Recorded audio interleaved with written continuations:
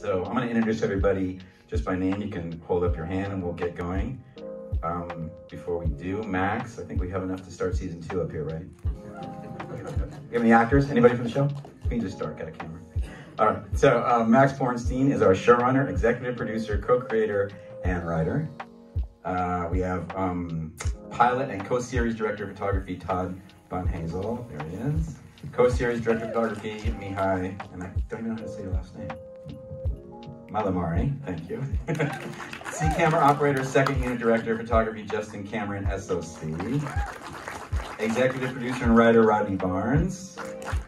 The episode director of What We Saw Tonight and also episode 9. I would say the first thing that happened was Todd. Adam made a great selection.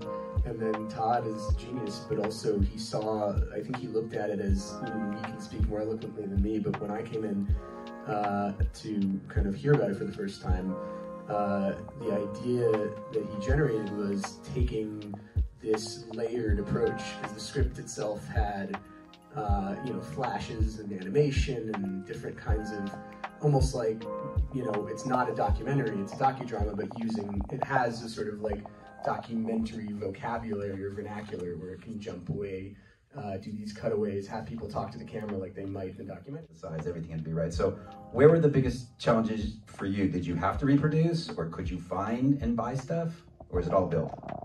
I would say the majority of the stuff that you see on screen was built for the cast. I mean, you're not just dealing with like the one-offs for Kareem. There's a stunt double or a basketball double, and you're also dealing with people that are much larger than, the clothing that you might find out there right now. I think a lot about this episode when you see Kareem with the swollen ankle, and one of the ADs came up and said, oh, we're going to need a size up from Kareem's shoe next week for a close-up on this shoe.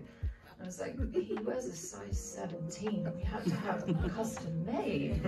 And you're constantly kind of dealing with challenges like that. And I think the speed that we had to work at was kind of the biggest thing. But I will say it's a testament to the collaboration here that you were constantly able to communicate with one another and kind of test things constantly with Todd or Mihai and talk about ideas back and forth, and you could just keep that kind of moving.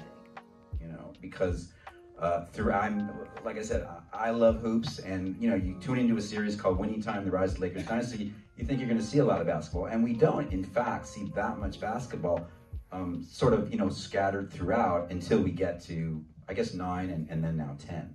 That's when it all comes together. So I know there was a system in place. You can talk a little bit about that. They had done some basketball, but you had to shoulder the lion's share of it. Yeah, they saved it all for this lucky lady. I came to it, thank God I had some sort of basketball IQ, played in school, and kids play, and I loved the game. I think what was exciting for me is that I don't think they had actually completely found what they wanted the basketball to be yet, which really left this opportunity coming into a show as a guest director for Todd and I to really jump in there and say, okay, what are you liking? What aren't you liking? And how can we just have so much fun doing this? And then it became, but if you just want to see footage, the docu footage, you can watch that. That's not what we're here to see. We're here to see the narrative inside of the basketball and be inside of the basketball. And that's what became exciting. And then I remember the first day I came just to visit the set, and they had John Skater, our skater guy. John Like. Yes, so he was rehearsing something, and I was like, oh, how much are you using him? And they're like, a little bit. I'm like, oh, we're gonna be using this. Just because a lot of those really dynamic shots where you feel like you're following, like when you're going through the legs and you're following, that's all him. And so mixed with all the other things, are the icky and the camp, the TV kind of footage, and I think we started adding going behind the crowd.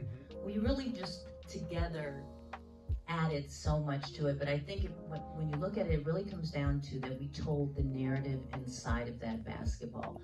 What are the guys, what is the pain that Kareem is going through?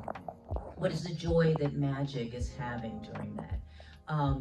And oh my God, these two rode us about that damn sky hook. I'm like, I'm doing my best. Kareem did it. Kareem has been working on this whole life. We're gonna get Solomon. It's gonna be great. And so it was really just recounting and sort of being sentimental and going down memory lane, and when we're sort of kneading the script out, and really throughout the season, going back to that period of time with things that you remember both from the game of basketball and society and what was happening in the backdrop of the world. And I think, you know, we have such an exceptional team here, folks with the costumes and Rich and what everybody does, that it's really not that difficult. I mean, I think what we try to